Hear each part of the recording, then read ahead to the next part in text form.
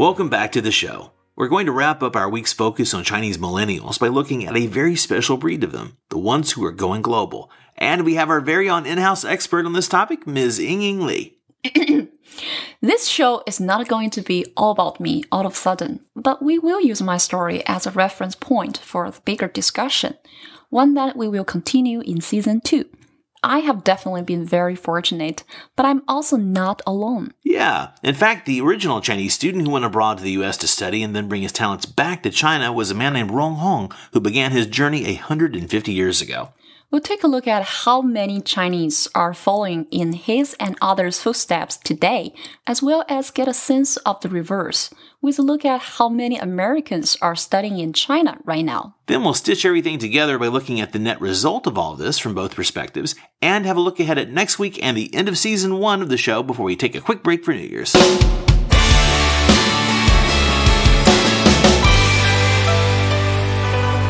I'm looking forward to getting into this one today. Let's start with you telling us a bit about your own experience going global, Yingying. For people who haven't heard your story, can you give us an overview of that journey and what you gained from it? Sure. Well, the groundwork for my story was laid back in 2002. That's when this organization called ISIC entered China. And what does that stand for? ISIC stands for something in French, but it's basically an NGO focused on international student population. It was established in 1948 after World War II with the goal of increasing cross-cultural communications to prevent future wars. Well, that seems like a natural fit for you, and they played a pretty big role in your life as it turns out.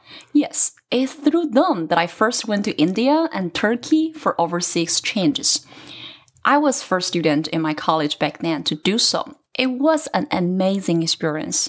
Yingying and I did a really in-depth interview on my other podcast, Big Fish in the Middle Kingdom, where we got into this in great detail. You can search that one on all the podcatchers and the follow-up chat as well, but I'll also put links to those in the resources page. So back to India and Turkey, though. This was an extremely formative experience for you, and it really laid the foundation for what you're doing so passionately today, right?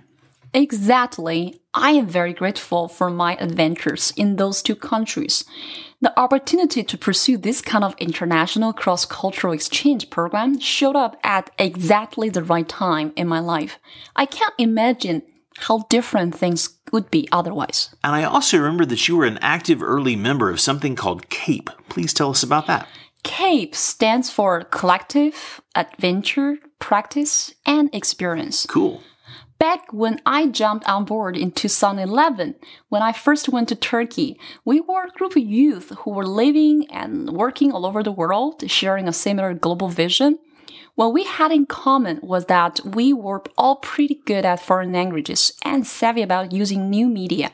When I came back home from Turkey, I published an article with over 30,000 words in it, sharing Turkish culture and my rich experience there. Wow. Now, as a frame of reference for people, today's show will probably be around 2,500 words, so that's a whole lot more than this. That's approaching small book-sized, or at least a weighty magazine.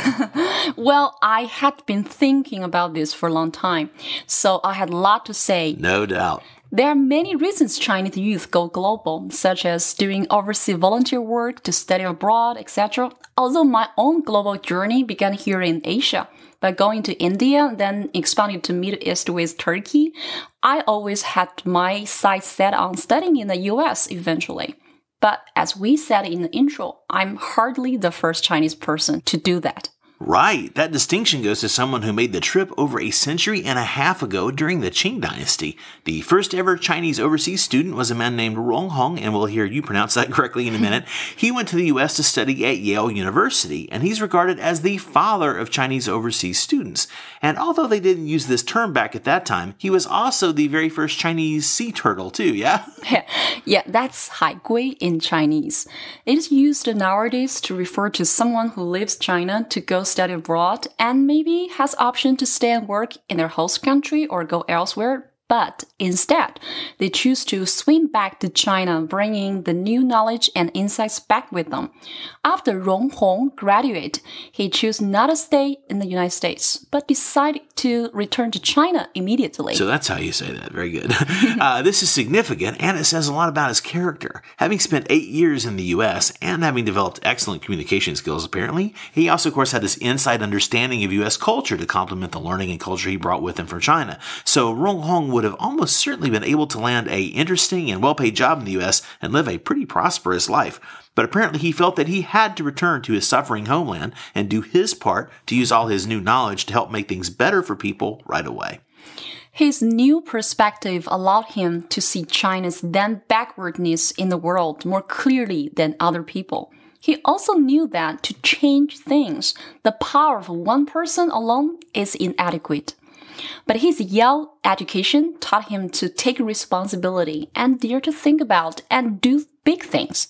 His dream became to make it possible for more Chinese students to study abroad, and it came true. It sure did. He devoted himself to sending young children to study in the U.S. As a result, more than 100 Chinese kids got to attend Yale's affiliated high school in Connecticut. Many of those graduates went on to Yale University proper or other prestigious schools in New England, mostly to study engineering and other majors that were relevant to the immediate and anticipated future needs of China back at that time. His efforts and those of the kids he enabled were hugely successful, as any college in the U.S. can tell you. Chinese students make up the largest percentage of foreign enrollment in the U.S. today by far. We will put some numbers on this shortly and discuss the impact in detail, but it's safe to say that the history of Chinese study abroad mirrors the history of modern China's development. The two timelines are inseparable. Now, charting this out decade by decade would be a fascinating topic for someone working on their PhD dissertation and would take just about the same amount of time to cover it in depth. So it's a bit beyond the scope of this show to go too deep down the rabbit hole. So let's just get a snapshot of where things are now overall, though. These numbers are pretty interesting. Yes, they are. Last year, there were over 350,000 Chinese students in higher education in the U.S.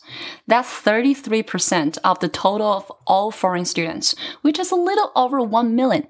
And that's a 7% increase from the year before. We don't have the data for 2018 yet, but as far back as we look, it's been growing basically every year. Estimates place it at close to 400,000 now. Yep. For some added perspective, Indian students make up the second largest group, but they're only 17%. So even a non-math major like me can quickly tell you that there are more than twice as many Chinese international students as compared to any other group, even the one other country that's basically the same size, like India. On the flip side, China expects to be hosting as many as 500,000 international students themselves by the year 2020. There were about 440,000 of them this last year, so they're on track to meet that goal. Now, more than half of them, about 58%, are from other Asian countries, and the amount of Americans studying here is super tiny by comparison. Only about 12,000 last year, actually. Wow. Yeah, right? But on any given weekend night, it does feel like about half of them are in line ahead of me to get a DD in Sanitary if I go out, so I'm not sure about that number. Despite the low intake here from the US, it's easy to see why foreign study in general is so popular.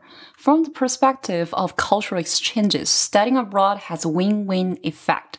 The benefits to students are obvious, and for the country receiving the student, having an international student who will return or at least visit home provides a degree of cultural transfer into the country. Yeah, the student is an unpaid ambassador of their country, and if they have a good experience abroad, then they can become an ambassador of sorts of their host country in school once they return home. Thinking about this led us to wonder what kind of cross-cultural impact do those Chinese students make when they're studying overseas, and how well is their new perspective welcomed back home? You can speak to this. There are real personal life-changing transformative benefits to this.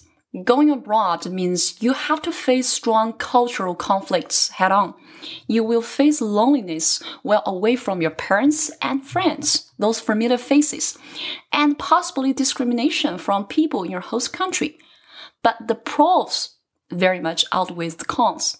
Living abroad trains you in ways nothing else can. First of all, a bilingual or multilingual environment makes people's brain more active. Also, if you have empathy, your heart opens wider and your vision of the world itself can become greater. So the world you see is often different from the one that other people see. And since you can see and experience different lives, you will develop real empathy. And for me, for instance, that pushes me to want to make change happen instead of staying comfortable and only living for myself. I honestly want to change the world for better. That was a profound thing to realize, but it's real.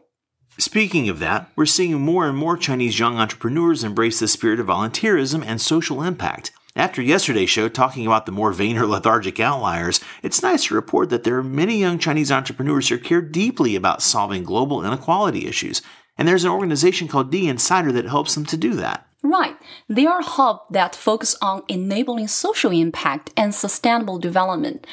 There are many entrepreneurs here. As we discussed a lot on earlier shows, we will be introducing some of the best and brightest ones to you in Season 2. Yeah, we're especially excited about that. What they and others like them around the world have in common is that they're thinking bigger than just themselves or even their countries.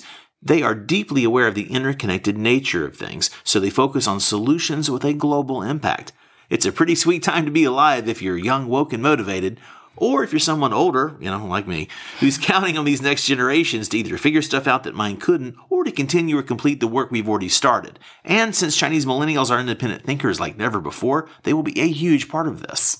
Still, they/we also need to work with and have the support of our NGOs.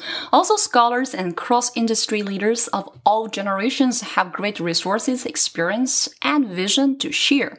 They can help us millennials best develop the future leaders of tomorrow. Youth entrepreneurship will truly determine our future. So we want to ask you, our listeners, if you have any great ideas about how to support the more aspirational Chinese youth in going global. If you do, please write to us. Yes, we'd love to hear your wisdom and reflect back on future shows. Thanks.